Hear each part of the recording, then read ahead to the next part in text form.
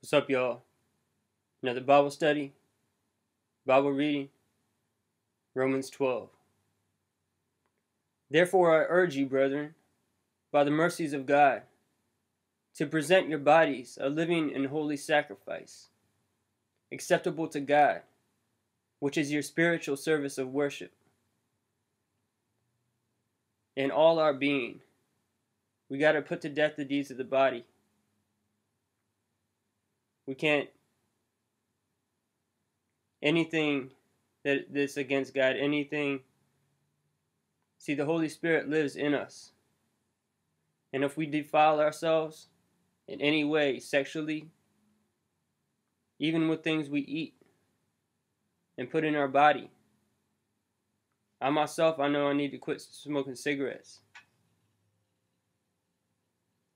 That's one thing that I'm working on, that God's going to get me through. He got me through a lot of other things that I was on, but I'm still smoking cigarettes. And I don't believe that's a sin, but I know I need to quit. And do not be conformed to this world, but be transformed by the renewing of your mind, so that you may prove what the will of God is, that which is good and acceptable and perfect. Do not be conformed to the world. Don't have your mind on worldly things. Don't live like the rest of the world, but be transformed by the renewing of your mind. We got to have our mind on heavenly things. Have our mind on the things above, the things of God. By doing that, so we may prove what the will of God is, that which is good, acceptable, and perfect. The will of God is for us to believe in the name of the Lord Jesus Christ. Believe in Jesus. And to change, be born again, and live for Him. For through the grace given to me, I say to everyone among you, do not think more highly of himself than he ought to think. See, we can't be thinking highly of ourselves at all, because there is nothing good in us. Anything good in us is from God, and it's all glory to God. We got to give all glory to Him, and we can't be cocky with anything, because every gift we have, every understanding we have, is from God. But to think so as to have sound judgment, as God has allotted to each a measure of faith. See, God doesn't say, don't judge. But we gotta judge with righteous judgment, sound judgment, because we don't know what another person understands or what another person is going through. Another person may be trying to follow God as much as we are. We can't condemn them for certain things because we don't know what that person is going through. There's been times in my life when a certain person has said something or done something, and I kind of judge them in my heart, not meaning to do any wrong in me, but then I realized they were going through something, and there was a reason they reacted to me a certain way, or a reason why they did something or said something, and I felt bad for it because I didn't know that. So we got to be careful when we judge, and we got to judge righteously, according to the will of God, according to the ways of God, according to the Bible. For just as we have many members in one body, see, we're all a part of the body of Christ, many members, one body, and Jesus is the head. And all the members do not have the same function. See, we're all doing different things for God. We're all using the gifts God gives us to serve Him in different ways. So we who are many are one body in Christ, and individually members of one another. We're all family. We're all brothers and sisters. We're a part of one. Since we have gifts that differ according to the grace given to us, each is to exercise them accordingly. If prophecy, according to the proportion of his faith. The more faith you have, the more you're going to be able to prophesy and tell people what's coming. The more faith you have, the more you have eyes to see and ears to hear, the more understanding you're going to have, and the more you're going to be able to tell the people. If service, in his serving, or he who teaches, in his teaching, or he who exhorts, encourages, in his exhortation, he who gives, with liberality, he who leads, with diligence, he who shows mercy, with cheerfulness. And really, we need to be doing all these things. But not all members of the body of Christ have the same job. We're all different parts of one body. And we're all doing different things for God, serving him in different ways. And we need to support one another. Let love be without hypocrisy. Can't be hypocritical in love or in anything we do. We need to stand strong in faith, stand strong on the rock, Jesus Christ, and the Word of God. Abhor what is evil. Cling to what is good. Be devoted to one another in brotherly love. We need to love one another. Give preference to one another in honor. We need to honor one another.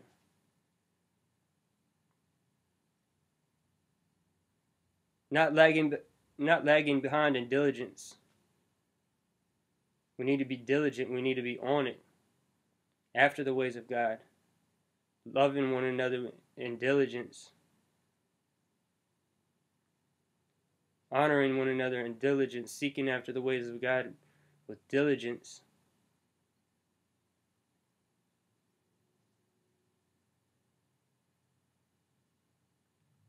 Fervent in spirit. Serving the Lord. Rejoicing in hope. Persevering in tribulation. See, we're going to go through a lot of things in our life as Christians, as true believers. We're going to go through a lot. But we need to keep pushing through, persevering through all the tribulations. Because we know what's on the other side. And God gives us the strength to get through. Devoted to prayer. We need to stay in prayer about everything. Talk to God about everything. Ask God to give you strength. Pray for the people around you to come to the Lord. Pray for the people around you to be edified, to come closer to the Lord, the ones that already know him. Pray for understanding of the scriptures. And pray that God will lead you and guide you into all truth and everything that he wants you to do. Contributing to the needs of the saints. See, we need to be supporting one another, helping each other out as brothers and sisters in Christ. Practicing hospitality. Bless those who persecute you. A lot of people get persecuted and just get down, get upset. We need to rejoice when we're persecuted and bless those who persecute us. Love those who persecute us. Bless and do not curse. Rejoice with those who rejoice, and weep with those who weep. See, we need to be eye to eye. with our brothers and sisters in Christ on everything, and be there to support them, whether it's in rejoicing or weeping. We need to be there and be understanding. Be of the same mind toward one another. Like I just said, eye to eye. Because we're one body. Do not be haughty in mind. Don't be cocky. Don't be arrogant, thinking you're better than anyone else.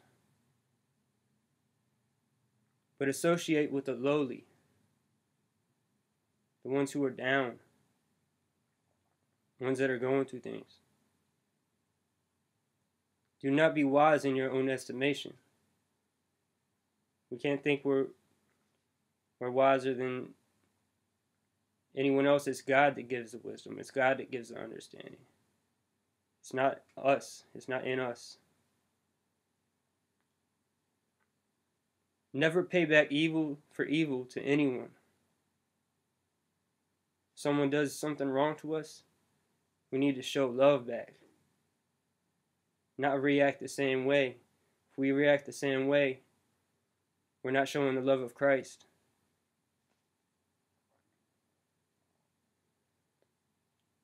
Respect what is right in the sight of all men, so they can see what is right, so they can see what we're standing for, the truth, and they can see that God is in us. If possible, so far as it depends on you, be at peace with all men. So we need to be at peace with all men. Love our enemies. Never take your own revenge, beloved, but leave room for the wrath of God. For it is written, "Vengeance is mine. I will repay," says the Lord. But if your enemy is hungry, feed him. If he is thirsty, give him a drink. For in so doing, you will heap burning coals on his head. Do not be overcome by evil, but overcome evil with good. You can't pay back evil for evil, or we're just living like the rest of the world. You gotta overcome evil with good, and God will get us through anything we're going through. God will give us the strength to get through anything we're going through, and the strength to repay good, repay evil with good, to love our enemies, to be at peace with all men, to not be offended when someone offends us, and to love them and show the love of Christ. That's what it's all about. That's the end of Romans 12. May God bless you guys.